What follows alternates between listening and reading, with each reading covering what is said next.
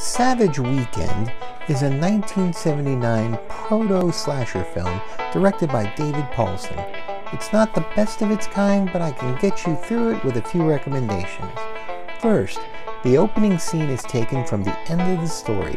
A woman in the woods being pursued by a killer. It's to sizzle and sell the steak. A promise of horrific violence and sleaze in return for your patience. So put that in your pocket as the story really begins in New York City, where Marie mourns her disintegrating marriage. But she has all the friends a soon-to-be-divorced New Yorker needs. A partying gal pal, a gay best friend, and a rich new boyfriend with property upstate.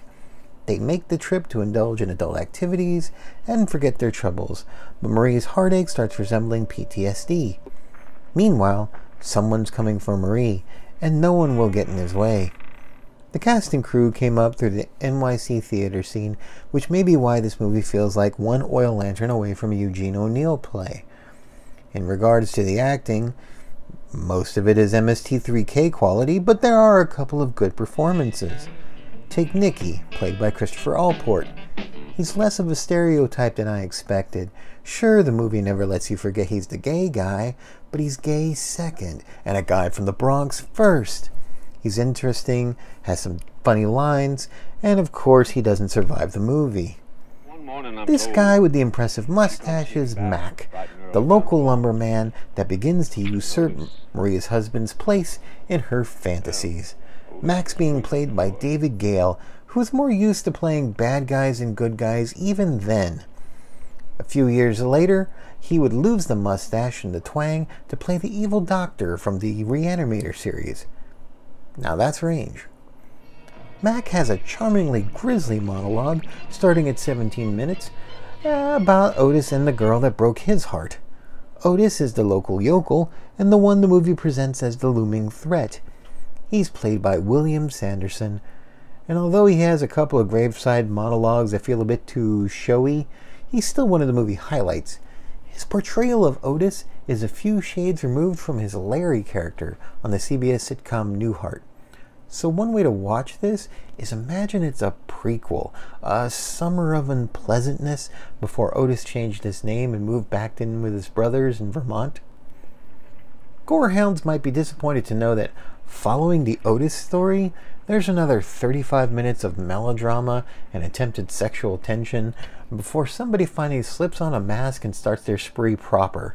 All the ingredients for a slasher film are there: gratuitous nudity, on-screen fatalities, torture, bondage, but anyone who knows the works of Tom Savini will only see missed opportunities. The filmmakers were more interested in saying something, maybe about female sexuality, class conflict, maybe Vietnam, it was the 70s, who knows? Any threads that could have become actual themes seem to be dropped out the window with that guy around minute 72. The original movie premiered in a couple of theaters in 1976 under the title The Killer Behind the Mask, where it died a quick death. It was bought by a video distributor a few years later, got recut to hide some of the boom mics, got a gory unrelated cover slapped on the box art, and was retitled Savage Weekend, becoming an early staple of the VHS underground. The film fulfilled its purpose, establishing the creator's path to movies and television. David Paulson made one more horror movie before moving on to soap operas, writing, producing, and directing for Falcon Crest, Dallas, Dynasty. Caitlin O'Healy got her SAG card for accepting the role of the sex-hungry sister, and parlayed that into a string of TV and movie roles in the 80s, including starring roles in the action series Tales of the Golden Monkey and the sitcom The Charmings. Christopher Allport had plenty of TV appearances over 2 decades, but his most notable role was Sheriff Sam Tyler, nemesis of that killer snowman in the cult horror Jack Frost films. And William Sanderson is still in demand today, having appeared in everything from Blade Runner to Deadwood.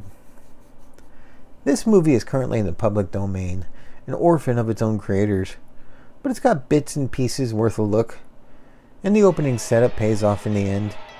We get to know what puts that smile on Otis's face.